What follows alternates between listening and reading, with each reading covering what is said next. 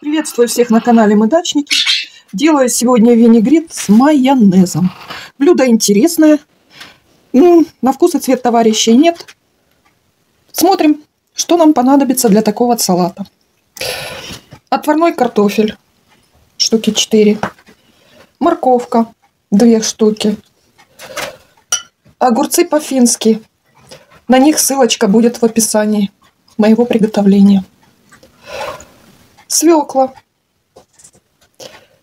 Капуста.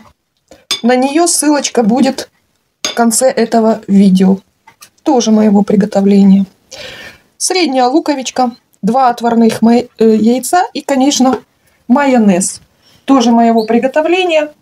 Ссылка на него будет на экране. А сейчас все овощи я почищу.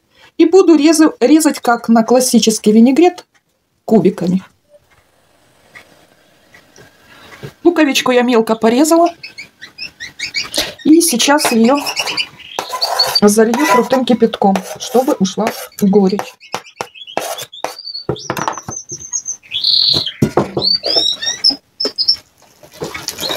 Пусть пока стоит. Все овощи, как видите, я уже почистила. Теперь можно вот уже нарезать. Нарезаем обычно, как на любой классический винегрет.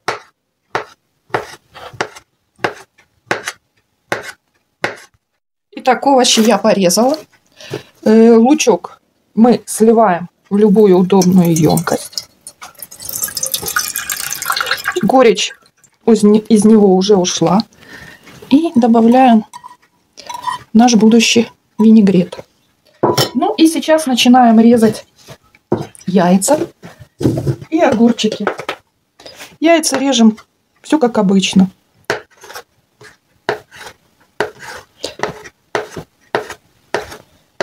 Не очень крупно, но и не очень мелко.